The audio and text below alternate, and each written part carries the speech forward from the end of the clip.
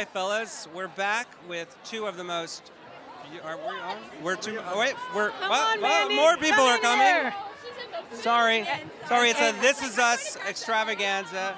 Mandy Moore coming in with the big black and white dress. Thank you for joining us. Susan.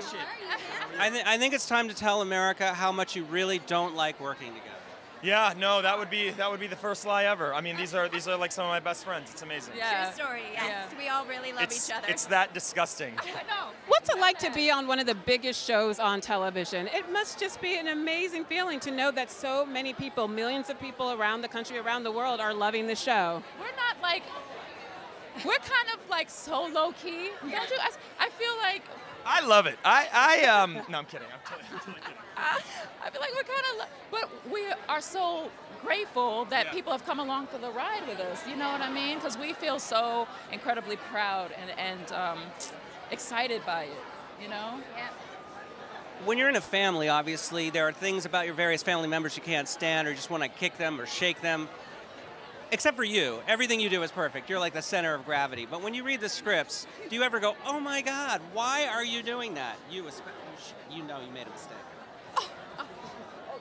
She's trying the best she can. I think that's what's so great about our show is none of us are perfect people, right?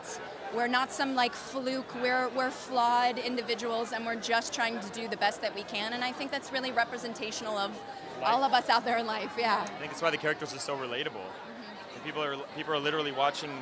I mean, it could be I know as a grown man, I've watched both of your characters, and in moments have been like, I can totally relate to that. I mean, and I'm a grown man. Like, it's not just about someone who looks like you or has the same job as you. It's just the struggle. Life gets difficult sometimes, you know, and I think our writers do a good job of showing how difficult life can be and how much of a champion you can be in difficult situations as well. We can't let you go without talking dresses, ladies. Sir, you look fantastic, but ladies, we need to talk dresses. Okay. I'm wearing Christina Ottaviano and Neil Lane earrings. Beautiful. Okay. And Miss Mandy I'm Moore. wearing Carolina Herrera and Jen Meyer jewelry. Fantastic. What are you wearing? This is Valentino.